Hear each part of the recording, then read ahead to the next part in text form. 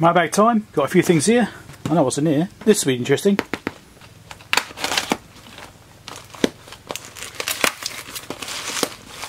Ow. Just stabbed myself what was in the... What's done? What'd you do that for? Something sharp sticking out. Got stuck in my fingers. I was trying to rip it open. Loads of buttons. Here are buttons.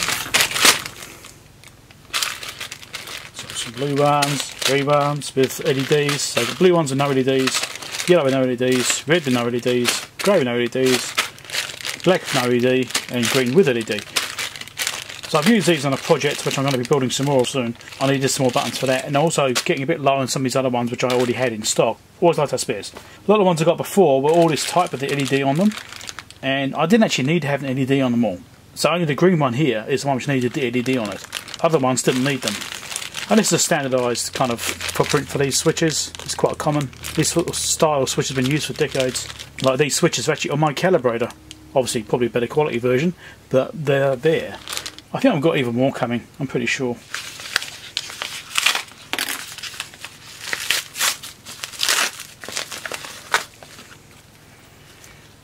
Right, a bunch of female headers. These are right angle ones. So it's sort of got the pins at a right angle to the actual face, which is here. Okay, so you can put these on a PCB and lay them flat down. I wanted this for a project which I have got to do a video about yet, which I must not forget to do a video about because it's sponsored by PCB. I need these for that.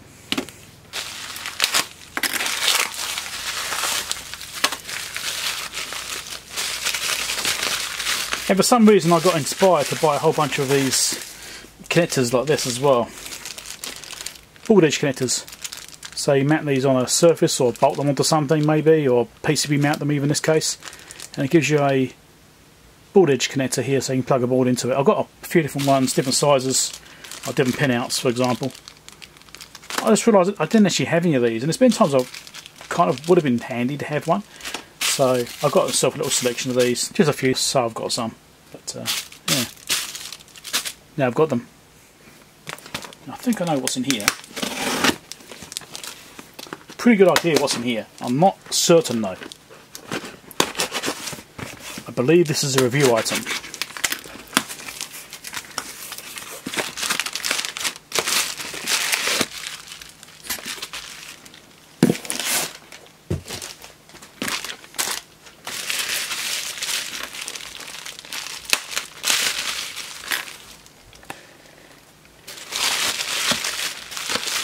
It is a review item.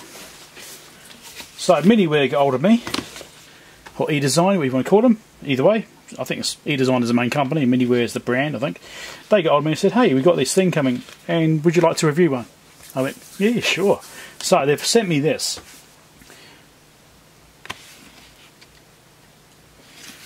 And they sent me this.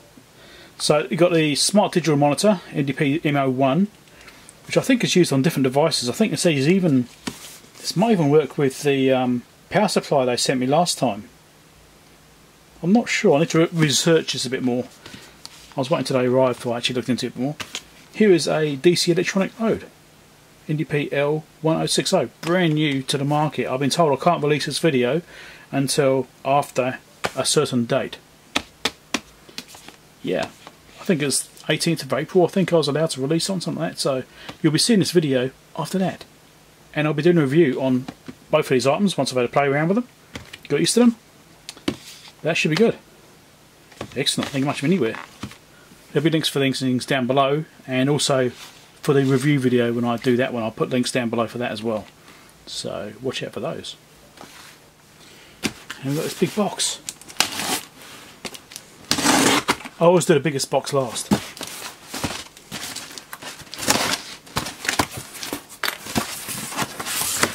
So the slightly rough trip is a bit squashed, but we'll see how we go. Polystyrene packaged. It's looking promising then.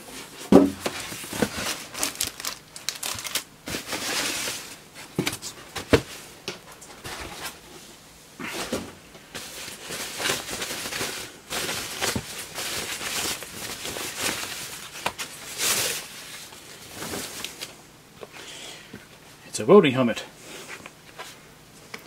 Now I've already got a welding helmet, but this one's different.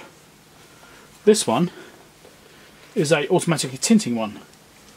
So normally you have to like, have a fixed tint lens and you flip the helmet down when you want to weld and stuff like that, right? Well, this is different, as in you can set this up and it automatically tints the glass. So you can see through it normally, and as soon as you start welding it automatically goes dark. You know, within a certain fraction of a second, you know, quick enough so it doesn't damage your eyes, sort of thing. And yeah, hope you does actually do that. So there's the model number there. So you've got sensitivity adjustment, shading, and delay. With also some other switches here. I've got no idea how to use this yet. I'll throw the manual on it. But I've been meaning to get something like this for a long time now. Because it's just so much easier to have an automated darkening welding helmet than not having one. Because it's always a pain trying to do welding when you can't see what you're doing. And you have to have really bright lights on at work to try and see how you're lining up with like the arc rod or whatever you're doing. Let's get one of these. I mean, these are cheap these days. You can get these quite cheaply. So why not? So here's the manual for it. Let's have a quick look at it.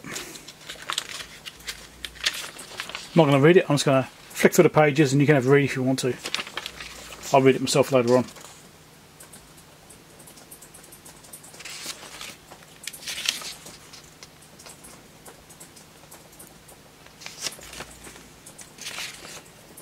Like I said, I've been meaning to get one of these things for ages.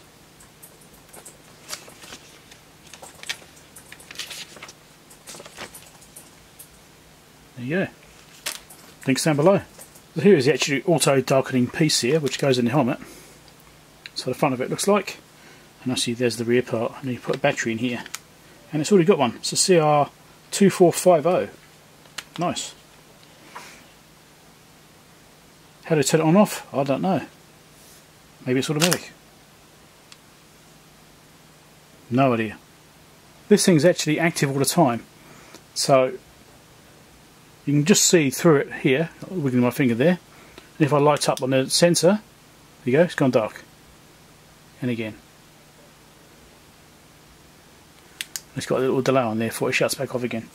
So yeah, that's definitely working. I just hope it goes dark enough. So, don't forget to check out links down below.